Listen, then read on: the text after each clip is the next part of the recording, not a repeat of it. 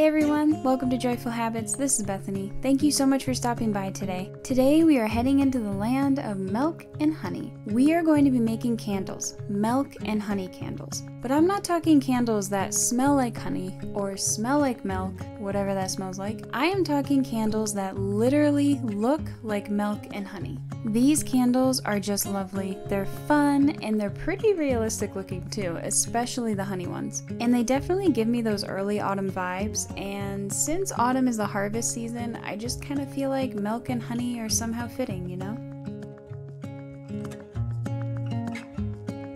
So let's jump right in. First up, let's look at the materials you'll need. Glass containers for your candles. I found most of these at a store called Hobby Lobby, but you can definitely find glass containers at any craft store, grocery store, even a thrift store. You can also just use some jelly jars from your kitchen, which you'll see I end up actually doing later. I just went for containers I thought would fit the theme and look cute or fun.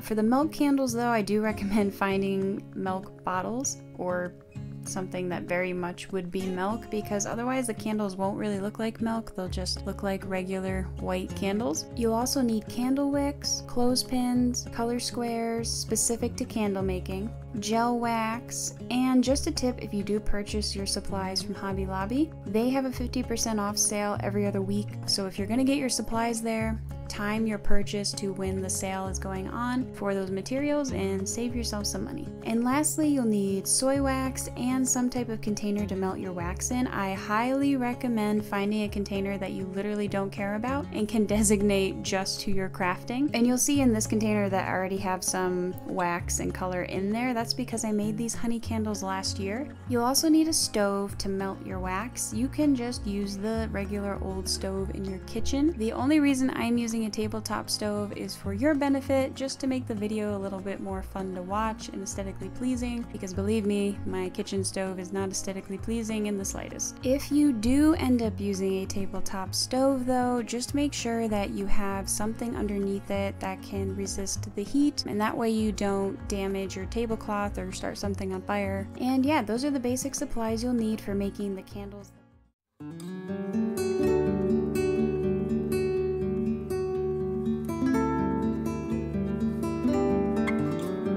Okay, let's get into the fun part, making our candles. So we're gonna start off with the honey candles. These are honestly so easy, and yet they come out so beautiful. We're gonna start by melting down our gel wax, and again, just pull out your stove or go to your stove. Fill your container with the gel wax. I don't have a measurement for you here. I honestly just eyeballed it, but you know, take an educated guess, put in as much as you think you'll need, and start to melt it down. Now, what I have found in my personal experience is let the gel wax melt down at least most of the way before you add the color, and that way the color just incorporates a lot more evenly.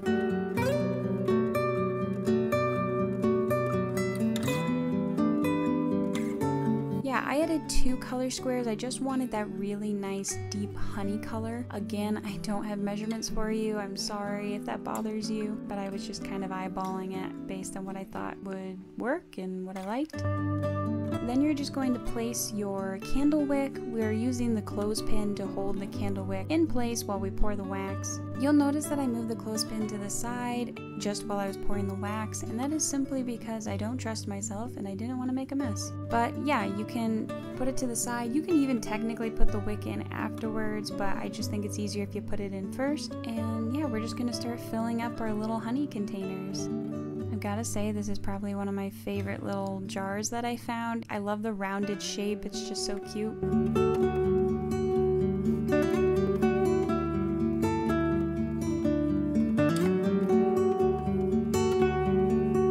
I feel like if you were making these for a party and, you know, making them party favors or something, I think these are the jars I would go with because they're the perfect size, they look adorable, you can make a bajillion of them.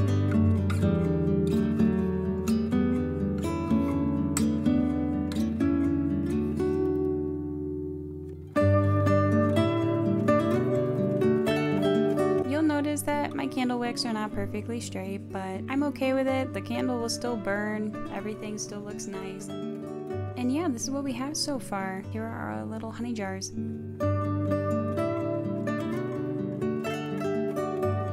Okay, now this one I was really excited for. 1, it is huge. 2, it literally looks like a beehive, and it has a lid and it has a little honey stick. I thought this would be so fun to turn into a candle.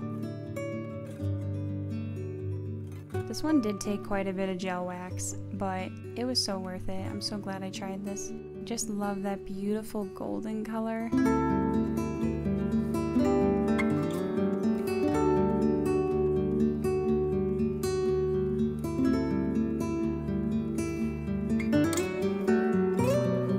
Now you might notice here that the clothespin is not long enough to go across the entire glass beehive. I ended up just kind of propping it against the honey stick, and it actually worked really well.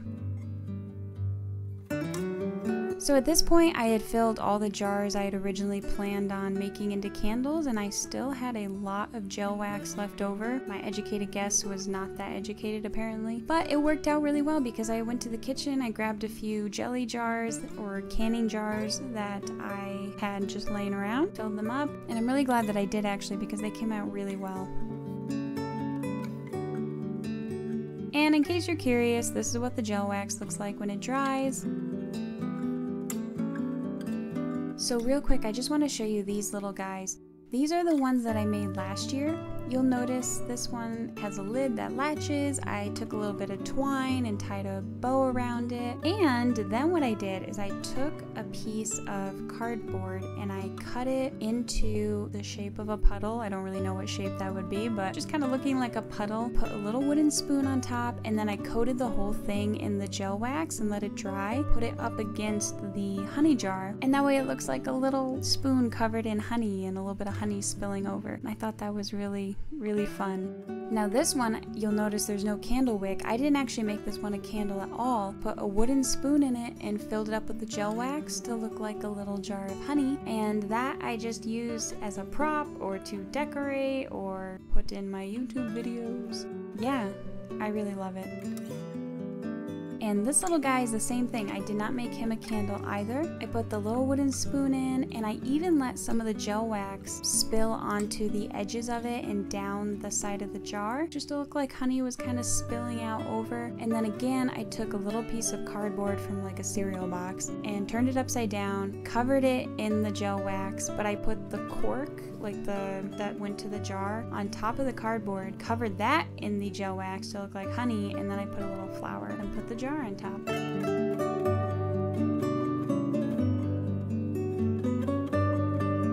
And then I don't know if anyone knows Disney Pooh Bear. I'm pretty sure most of us have at least heard of him. Yeah, I just thought it'd be fun to write like a little note that said Pooh's honey and then make it look like honey was stuck all over it and dripping down the note. I don't know. Again, there are so many things you can do with this, and the more I think about it, the more ideas I come up with. Okay, so our honey candle should be dry by now, so you're just going to remove the clothespins, and as you can see, some of these candle wicks are very long. We're gonna trim them back, and this is what we have so far. They're already looking great, and I love the colors. Warm, like golden tone. Again, late summer, autumn. If you're someone who enjoys decorating for the season, I think you could definitely incorporate these into your summer decorating, into your early autumn decorating, into your late autumn decorating.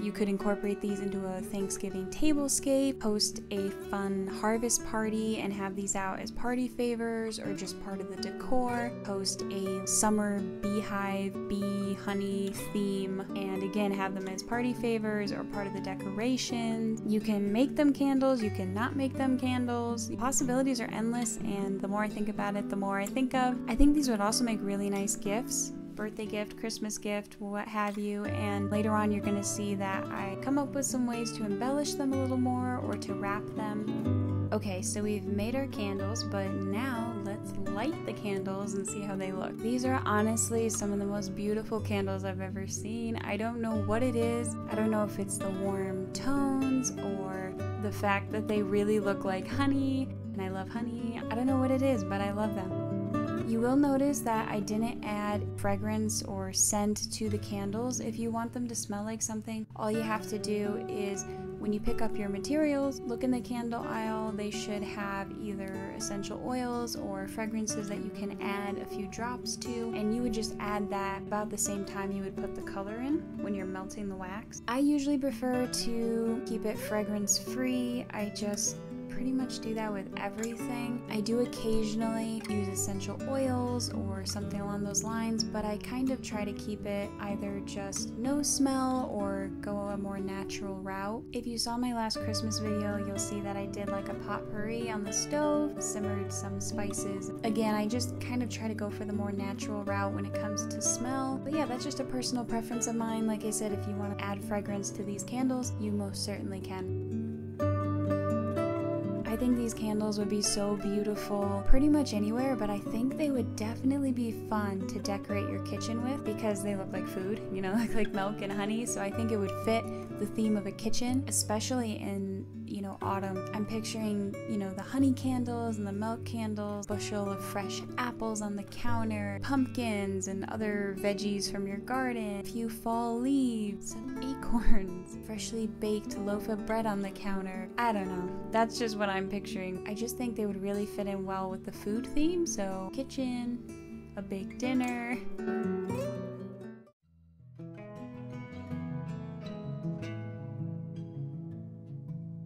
So these candles are already beautiful just as they are, but if you want to go the extra mile, which I did, I wanted to embellish them, wrap a few of them as gifts, and yeah, these are different ideas that I came up with to do that.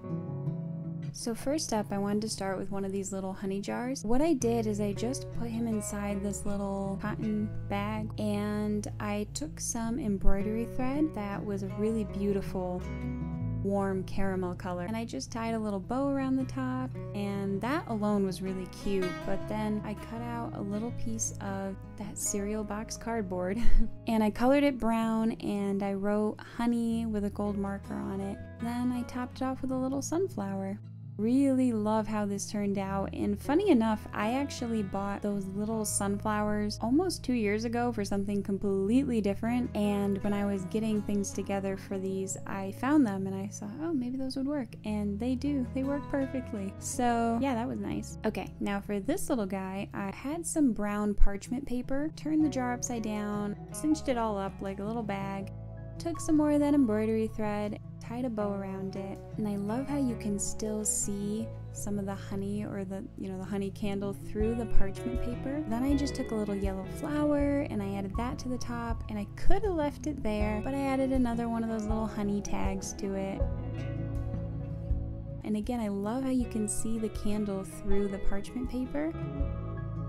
Okay, now this guy, I didn't really like the lid. It was kind of plain. So what I did is I took fabric, which again was a very warm color. I put it on top and I tied a little embroidery thread around it again. And this one I kept pretty simple. I just kind of left it there. Also, if you're wondering why I put the piece of tape, that was to hold the fabric in place while I tied the embroidery thread around it. The fabric kept moving around on me, so that is not needed. That was just my little making my life easier, or at least trying to. Now, I really liked how the fabric turned out for that smaller jar, so I wanted to do the same thing for the large canning jars. But this time I wanted to go a little bit of a step further, and I decided I would embroider something on the fabric. So I grabbed my embroidery thread and my embroidery hoop and went to town.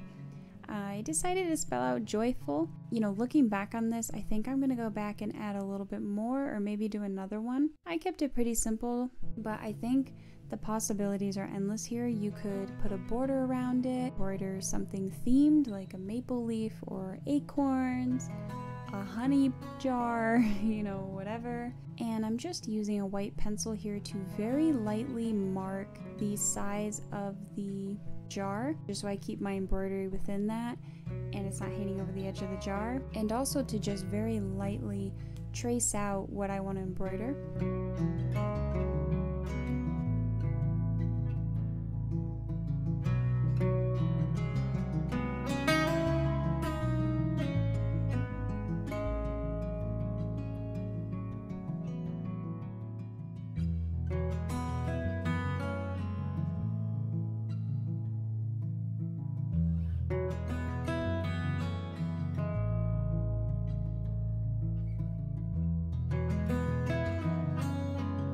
So I really love how it turned out, but the fabric was just a little bit too big for the jar, so I just kind of trimmed the edges until I liked it. Took some more embroidery thread and tied it around the edges, and I love how it turned out.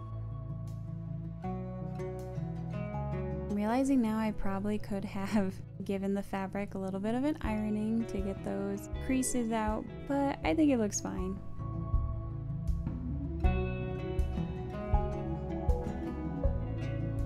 Okay, so again, going with the fabric because I'm just loving how that's turning out. I took the other little honey jar, covered it with that cheesecloth, and again, some brown embroidery thread and a little flower on top.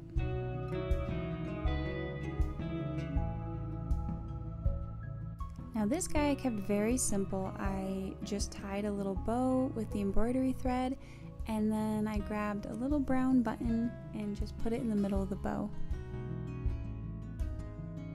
Now for the other large canning jar, I wanted to do the same thing that I did for the first one, but I just did a reverse color scheme. So I had the brown fabric for the first one with green embroidery thread, and now I'm doing green fabric with brown embroidery thread.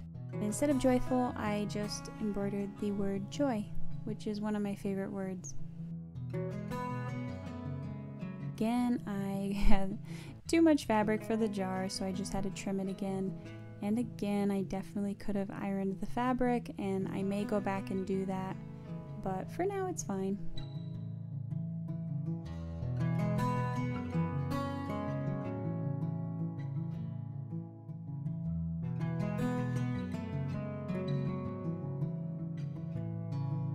Again, I think these would make great party favors, great gifts, decorations. I know a lot of people really enjoy decorating tiered trays, and I know for those that you need a lot of miniature items. So I think these would be perfect for that because you can make little mini honey jars and then have a summer themed tiered tray with, you know, beehives and honey jars, flowers, or you could go the autumn route and have a tiered tray for fall, again with the honey in there.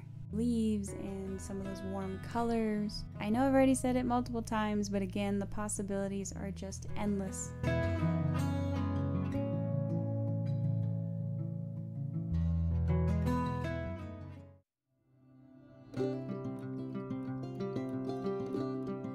Okay, we've made the honey candles, but now let's make our milk candles. You'll see here that I'm using a double boiler method. All that means is that instead of putting the thing that I'm melting directly on the flame, I'm putting that thing in water and then heating up the water. And again, I would recommend using something that you can designate to crafting. I got this glass measuring cup at the dollar store, so it was inexpensive. I don't have to worry about scrubbing it afterwards and disinfecting it so I can use it for food later. And also that way you're not ruining, or you don't risk ruining, any of your nicer and more expensive kitchen dishes.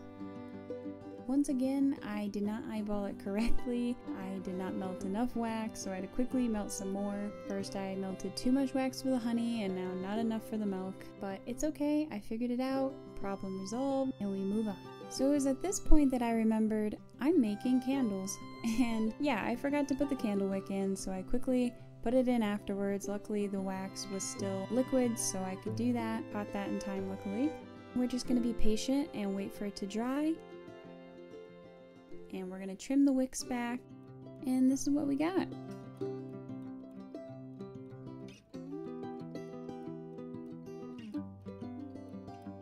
And then I just kind of played around with pairing it with different honey jars that I had made and seeing which ones I liked better. And I just love how these guys turned out.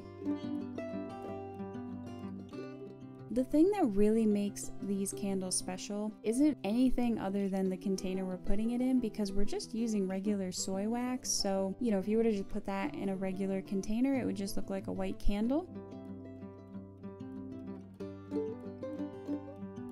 But yeah, that's what we got, and I love so much how these turned out, and I think they pair so well with the honey candles. I think they would look great anywhere, but especially in the kitchen, table with food, or Thanksgiving dinner. Well, that's all I have for you today. I really hope that you get a chance to give these a try. If you do give these a try, tag me over on Instagram. I would love to see all your beautiful creations. And I hope that you've been inspired, you've learned something new, or that you at least have a smile on your face. If you have any ideas or questions, suggestions, or you just want to chat, feel free to talk with me down in the comments. I would love to hear from you. And this has been Joyful Habits, where we daydream and add a touch of whimsy to the ordinary. I'll see you all in my next video, and until then, keep smiling.